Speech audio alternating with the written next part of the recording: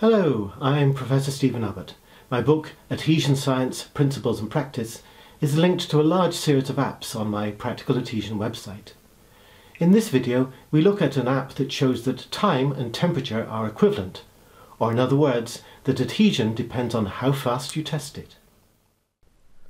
The mantra in this website and in the Adhesion Science book is that adhesion is a property of the system. And there's another aspect of the system which greatly affects the measured adhesive force, for example in peel. It depends very strongly on the speed at which you do the test, so time is important, and it depends very strongly on the temperature at which you do the test. And time and temperature are equivalent, TTE, or you can have time-temperature superposition, TTS, or you can say it's WLF, Williams-Landau-Ferry theory. All these are trying to say that you can get data measured at a certain time and translate it into data as if it had been measured at a different temperature, or vice versa.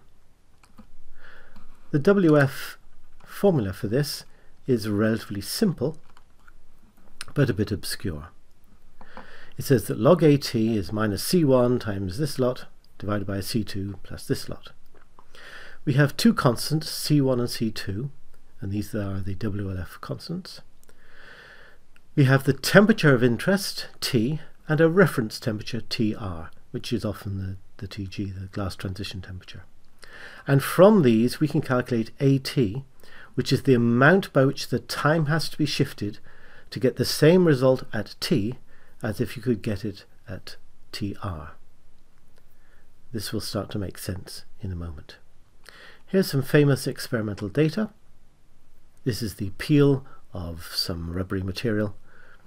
This is the log of the work of adhesion, and this is the peel rate, or the log of the peel rate. So at low temperatures, minus 80 C, you have a large work of adhesion because it's very stiff material, and the work of adhesion depends very strongly on the peel rate. At high temperatures, at plus 80 degrees, you have a very low work of adhesion, and it doesn't depend all that much on the peel rate because it's a big soft system. Having these multiple lines is a bit confusing to most of us, and in most of the academic literature you see the data presented as a single graph. It's saying that this material has this log W dependence on peel rate. All very good, nice graph, you see lots of these. How can you tell whether this has been done as a real graph or whether it's been done by WLF time shifting? Well, there's a clue. Look at this data point here. It was measured at a peel rate of 10 to the minus 22 meters per second.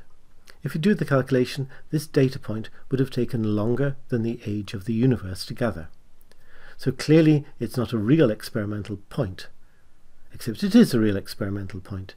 It's just been time shifted by the WF equation. Let's see this live with the app.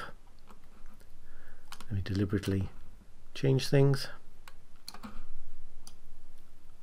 So here are those data as before, and now I say, well, the TG is minus 70, let's say, and I want to find out what C1 and C2 have to be in order to get a more or less straight line.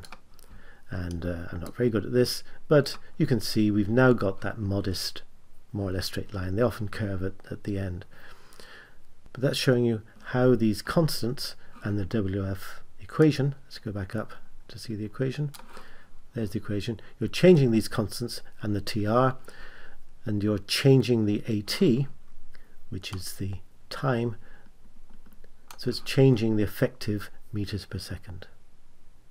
So that's how temperature is the same as time, why adhesion is a property of the system. And although this sounds very academic, in fact this is hugely important. You really need to understand WLF to understand lots of aspects of real-world adhesion.